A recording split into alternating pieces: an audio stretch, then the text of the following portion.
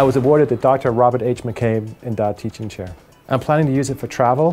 One of the things I had planned to do was to organize a student trip, which I did, and I'm taking students to China in the spring break. I think the most important thing that Dade College offers is the opportunity for an education. It's affordable, it's readily available, and we open the doors to students who may not have an opportunity to go to other institutions. I've really enjoyed working at Dade College, and I've had the last 7 years have been tremendous for me.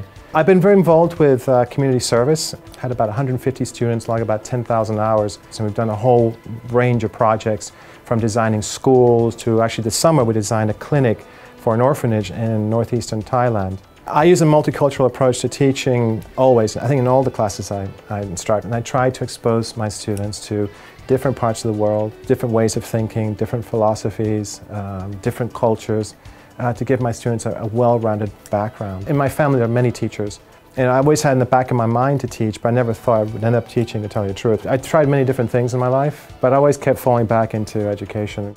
I love teaching because I feel as if I can actually contribute to the student. There's things I can bring, my ideas, plus I can also work with students, and I learn a great deal from students.